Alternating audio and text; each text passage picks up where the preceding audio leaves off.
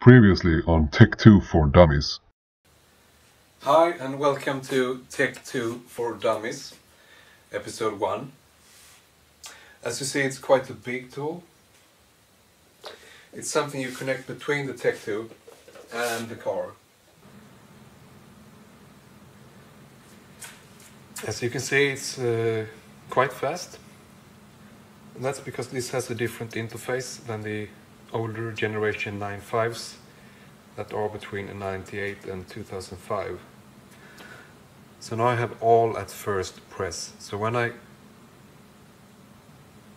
push the unlock button on the remote, I will have all the doors unlocked.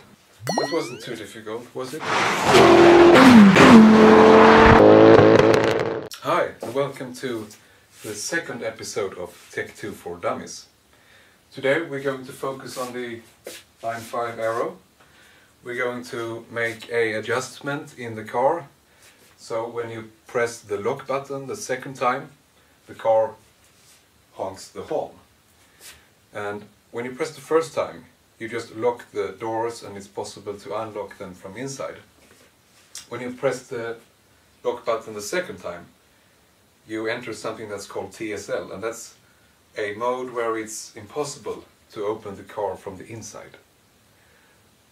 So the horn indicates that we have gone into the TSL mode. So let's move on and program the car. So now we are connected to the car, and I'm going to go into the Tech2, pressing enter, and we get the menu structure as before. I'm choosing diagnostics, and the year model for this 9.5 is 2005. And then I get to choose which model it is. It's of course the 9.5, and then we go into body. This looks a bit different than the 9.3, and the function that I'm going to turn on is in the twice module. So we go into the twice, it starts communicating with the car, the ignition is on, establishing communication, and it's reading out the module. Then we go into adjustment, and this has to do with the central locking. So we go into central locking, and we would like to have a sound indication at TSL.